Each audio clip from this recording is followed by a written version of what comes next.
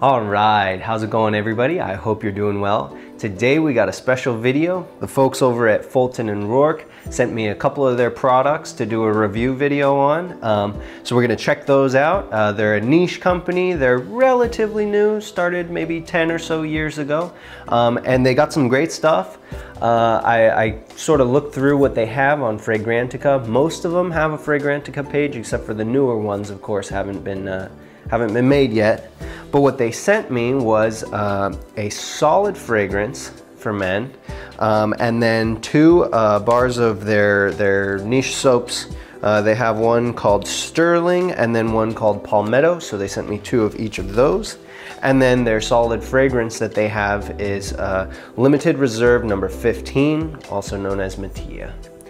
So for those of you guys who aren't really familiar with Fulton and Roark, their niche brand, they do a whole lot of stuff like they do some shampoos and body washes and some soaps obviously, and their main thing is they do solid fragrances.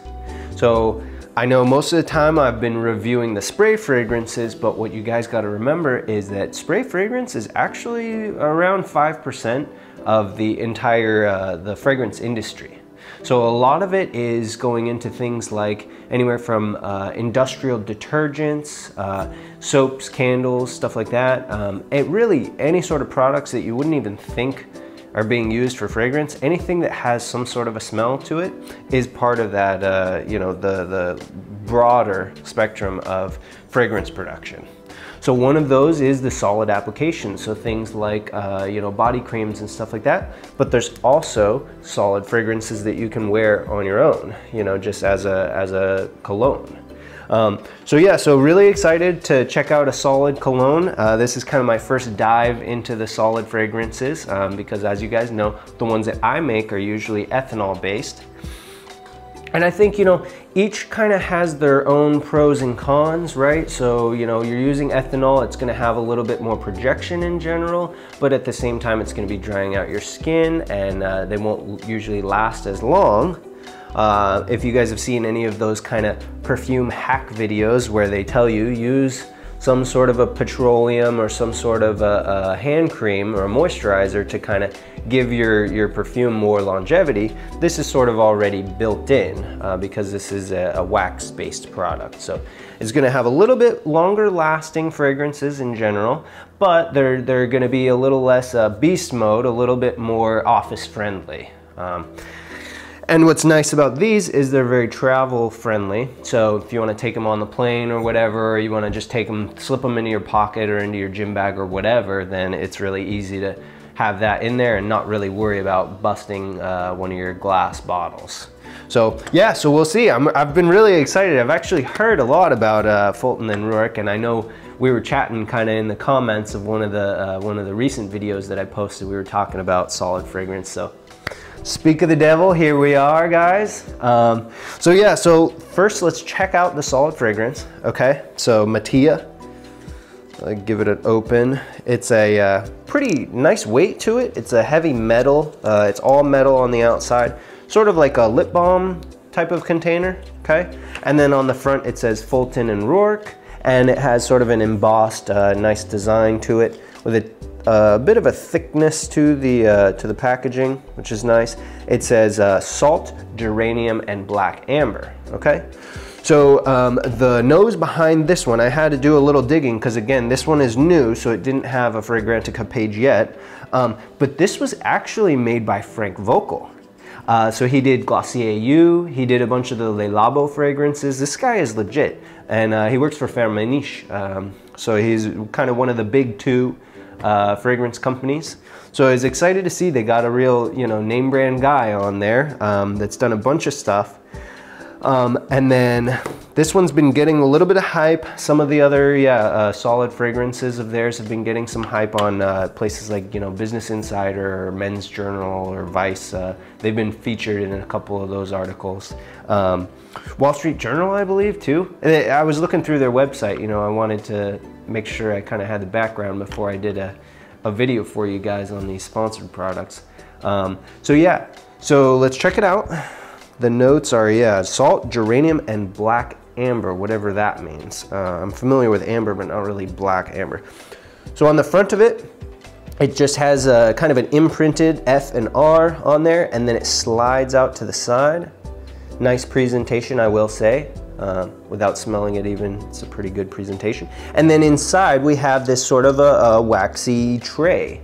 And you can remove the tray and put in a new tray. They have a little area for your finger to kind of pull out the tray.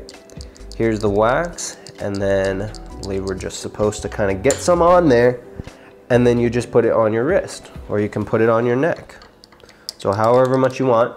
And I can smell it from here, so it actually has stronger projection than I thought. You know I was telling you guys it's not gonna have great projection. And it's not beast mode, I would say moderate, maybe a little bit more intimate, but you can definitely smell it. It actually does come off of the wax, and you can kind of use as much as you feel is appropriate. So let me just smell the container itself for this, for our purposes today.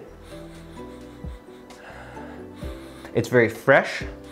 There's a nice woodiness to it. It didn't say so in the notes here, and I think I see what they're saying with the salt. Sort of an aquatic, not an aquatic, but a ozonic sort of a saltiness to it. The geranium keeps it very masculine. Geranium is a nice masculine floral to use. And then black amber, I believe, so I think what they're doing is the amber gives it a little bit of sweetness, but they're adding wood. They're adding some sort of a woody component to it. Keeps it very masculine. I would say this is more of a fall and a winter fragrance. Maybe you could get away with this in spring as well. It's fresh, so it's not too heavy or anything like that with the amber. And I would say it's very well balanced. So Frank, yeah, he did a good job. And I know that it can be tricky sometimes when you're working with a solid base. I'm sure they, you know, if they specialize in it, they got it down. But for people like me who aren't as used to using a solid fragrance base, it can be tricky because some ingredients will push out and some of them don't, but these are actually blended quite well.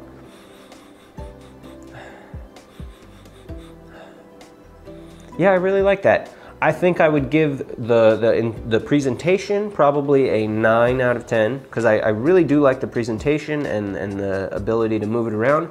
The fragrance itself, maybe I would give an 8.5 or an 8.6 out of 10. So it's very pleasant. Yeah, I would definitely recommend this one. So salt, geranium, and black amber. I was reading a little bit about, you know, the article where the perfumer was talking about it, and he was saying that he used patchouli in it, which I definitely get because there really is some sort of a woodiness to it. But they were using Indonesian patchouli, which is a dark patchouli. That's the same, actually the same exact type that I use. I source my patchouli from Indonesia as well. It seems like it's a richer, you know, kind of a higher quality product, the Indonesian patchouli. So I'm glad they didn't really skimp on the fragrance ingredients there. Yeah, I really like that. Okay, all right, yeah. So this is a 0.2 ounces, which I'm not sure how that would go out to as far as like what that would be in milliliter form if you had it as a spray, but it seems like they give you a good amount. So maybe this is the equivalent of like a 50 milliliter? I'm not really sure. So let me know if you guys are more well versed with that sort of a conversion in the comments. Let me know what you guys think. So next, let's check out the soaps, because the soaps, the minute I open the package, these actually have even more projection. These actually are kind of low-key beast mode. Maybe specifically the Palmetto one. Sterling is a little more subtle, a little creamier because it's tobacco, leather, and vanilla. It's called Sterling. And they're called they're triple milled soaps. So I guess that means they're kind of purified or something. These are all 1 ounces. So it's crafted for light exfoliation and a rich lather, and for use with or without a washcloth. Okay. So let's unbox one of them. Let's unpackage one of them. And we'll check it out. So sterling, tobacco, leather, and vanilla. So inside, the bar itself actually has an imprint on it, which is quite nice. Okay, so I'm getting some sort of a smokiness to it. It says tobacco, leather, and vanilla, but I'm getting some sort of a almost like a fir balsam reconstitution kind of a thing. A nice masculine, this is definitely very masculine leather. I get a lot of that vanilla, the sweet vanilla and the tobacco. It ties in quite nicely. So if you guys are a fan of, you know, like Dolce & Gabbana The One, that kind of a fragrance, this is gonna be kind of more of the one for you. So let's see how this one does on Fragrantica as far as the performance and stuff. So I can't find the soaps, but I can find the sterling solid fragrance on Fragrantica, which I'm sure it's probably the same. So yeah, so leather, tobacco, vanilla. Let's see. Longevity, they're saying moderate to weak. I guess it is a soap. And then the sillage is moderate to intimate. So, and then let's see, price value is good. And then it reminds people of one of the John Varvatos, Dark Rebel. Okay, I could definitely see that because there's a woody kind of a smokiness to it. So yeah, definitely similar to that. I would say also similar to The One by Dolce & Gabbana.